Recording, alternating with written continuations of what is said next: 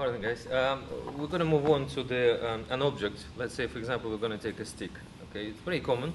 People pick up objects and they come in and, I mean, especially here, you have baseball bats and many other things. You know, clubs, golf clubs. Extremely dangerous. You know, so people come and take it two hands, take it one hand, and start bashing you up.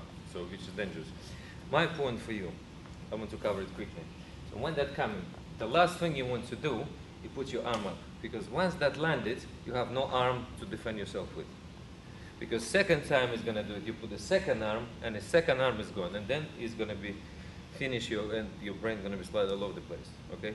So first thing you do, however scary this is, if I move out, it's still going to get me because the actual arm is become 3 times longer because of the actual weapon. Big reach. What do you need to do? You need to move in and stop his arm.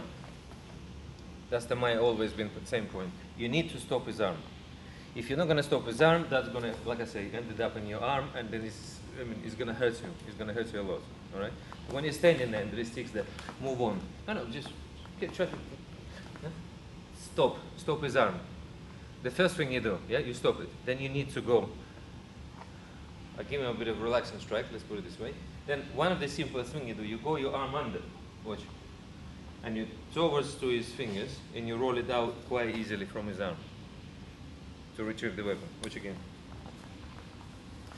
Step aside, slightly inside, strike it, yeah, together.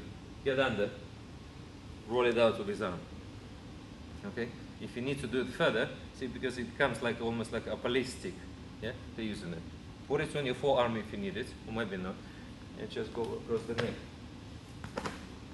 Okay. You can use it as a pushing point, as a tool, when it's on your forearm, there. So lock him up.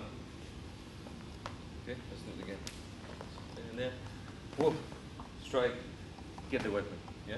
If you need, you follow with that.